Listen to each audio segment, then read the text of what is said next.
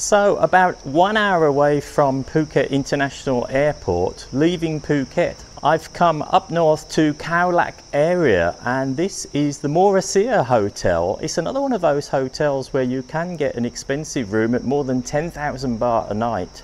But I prefer to get the cheaper rooms. My room is 1,600 baht a night. So let's find out whether it's worth that price.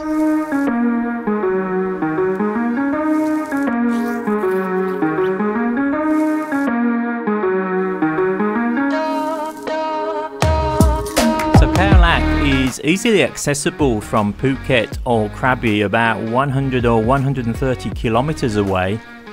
When you walk inside the hotel, you can see it's a very hilly area, and the hotel here is perched on a hill, has a beautiful view down into the valley, and there's many resorts that you can choose from. Once you get inside the room, you can see it's absolutely oozing in class. Look at the dark wood and the beautiful colour scheme. Those purples, oranges and golds makes it feel very high class, and a nice welcome arrangement on the bed.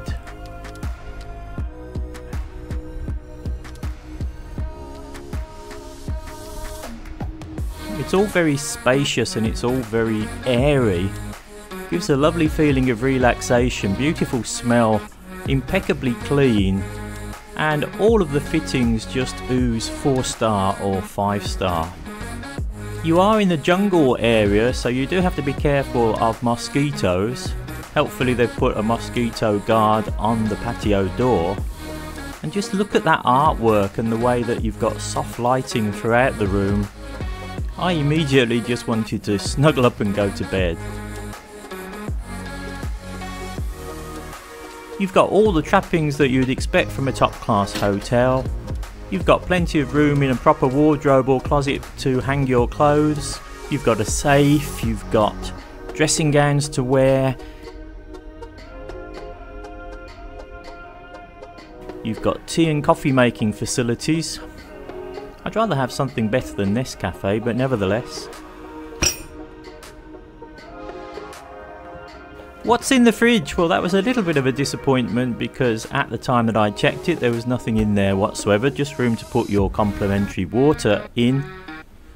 And again, look at the lighting, look at the mirrors, look at the dark wood, and you're kept cool by a very quiet and powerful air conditioning unit, and you've got a flat screen TV on the wall as you would expect.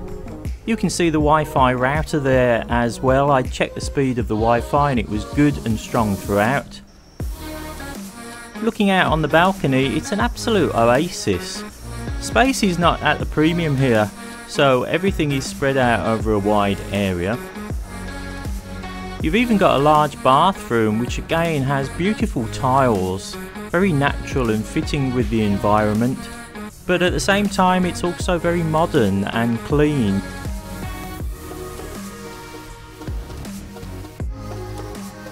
You've got a shower that was nice and strong, although not in my picture it wasn't, but fluffy white towels to keep you nice and warm.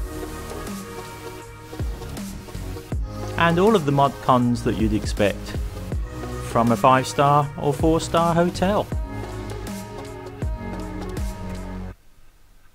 And there you have it, a beautiful sea view, but unfortunately both the sky and the sea looking a little bit on the grey side, and the cloud is quite low. It looks a bit ominous. There is a bit of blue sky over there, so fingers crossed it's going to clear up soon.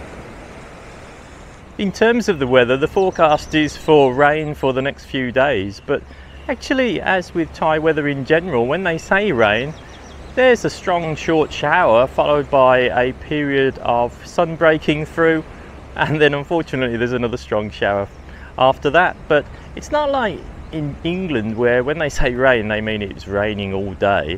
Here it's rain and sun, rain and sun, rain and sun. If you can put up with that, then the low season might not be such a bad time to come.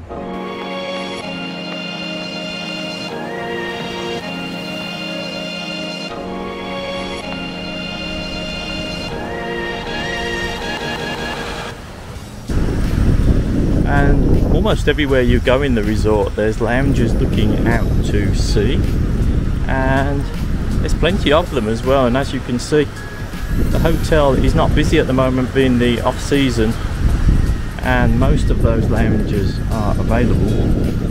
You'd have to clear the puddles off first, but it's a great view. Day number 2, so they said come in the low season, it's going to be cheaper prices on the hotel, and we do have some nice sunny days. Well, it is cheaper prices on the hotel, but I've never been so interested in whether there's umbrellas in the room as today, because, oops, look at these steps. Then I'm going down to breakfast, and in all honesty, I was woken up quite early today by the sound of heavy rain against the window, and it's just stopped raining long enough for me to venture out. It's a little bit of a walk down to the breakfast room, watching my way. I don't want to trip up on camera, that wouldn't be good, would it? And luckily it's only a short walk. This property is quite big, that's why they give you a map to tell you where to go around the place, and if you didn't have that map you'd be lost quite easily, but they do give you the map. Here I am, miles from anywhere, in the lush jungle.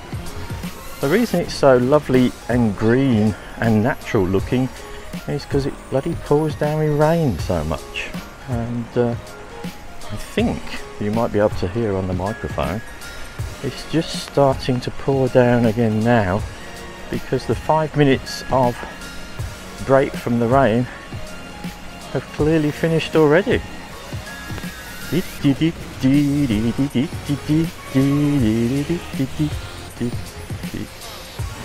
So the best news of the morning is that they've got a proper coffee machine included in the breakfast price. So this must be the main buffet breakfast area.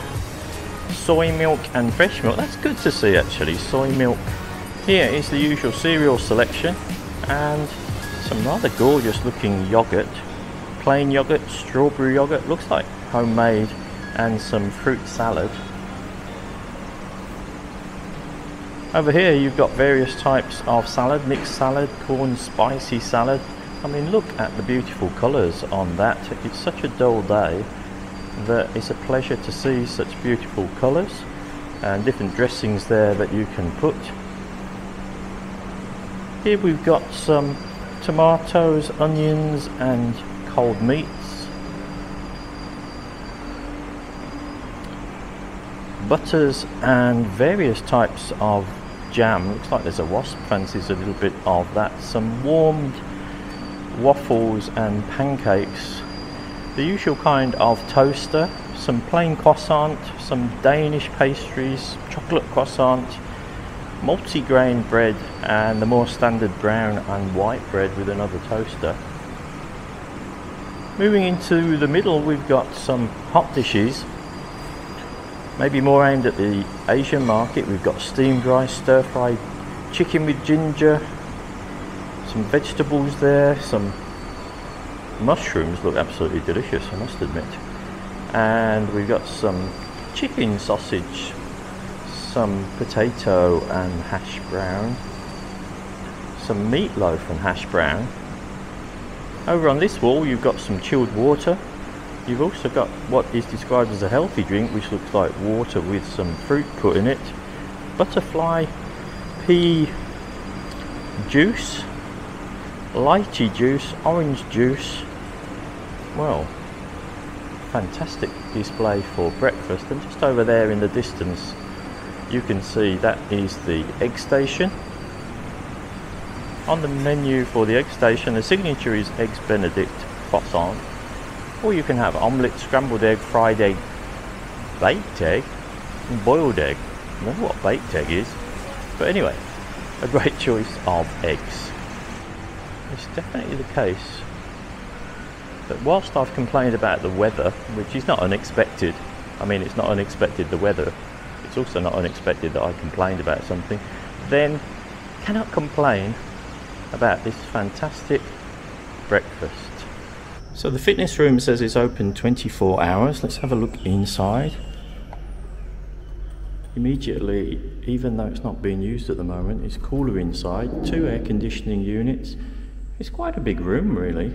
You can see you have the free weights over there next to the mirror, a couple of bicycles, some multi-gym chest press type affair, pull down, and also here you've got 1, 2, 3 running machines and a treadmill type of machine as well. I don't know, I'm not an expert on these things, look at me. Yesterday when I arrived, the sea was kind of like a very dark green, almost black colour. Today it's beautiful turquoise blue as the sun's come out. Blue sky with only a few clouds, and you can see all the forestation going right down to the waterside there. It's a beautiful view. And here I guess you can see a ping pong show. Well, maybe not a show, but you can join in and play table tennis. And there's several swimming pools at this hotel as well. This one is looking out onto the sea. Several small bars and restaurants dotted around the resort as well. This is one of them that is open in the afternoon, and you'd obviously get a great view of the westward facing sunset there. Lots of very natural plates being cut there. Oh, it's all very green, isn't it? Literally. So I think this must be one of the oldest, perhaps the oldest tree in this particular resort, and it's been decorated at the bottom, and I believe it's a feeling that there's someone or people inside the tree that can provide good luck or even a miracle if we dress the tree like that. But anyway, it's an old tree, even older than me. And here is the Buy My Spa, and they did have a leaflet in the room showing they've got some promotion on at the moment. Let's see if we can just look inside.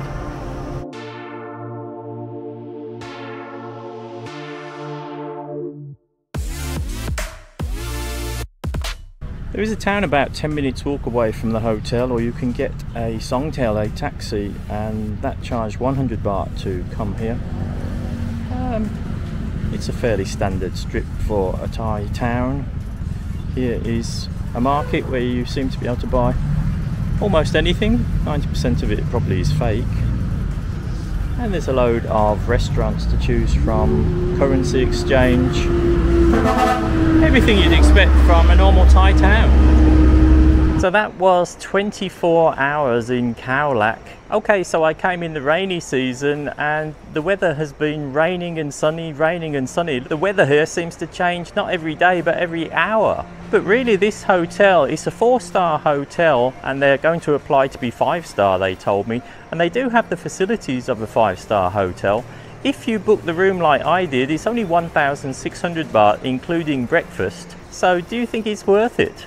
Come north of Phuket, you have a change of scenery, and it's very quiet and very relaxing, and well worth a visit in my opinion. Let me know in the comments section below, but for now, time to find a new hotel. See you very soon. Bye bye.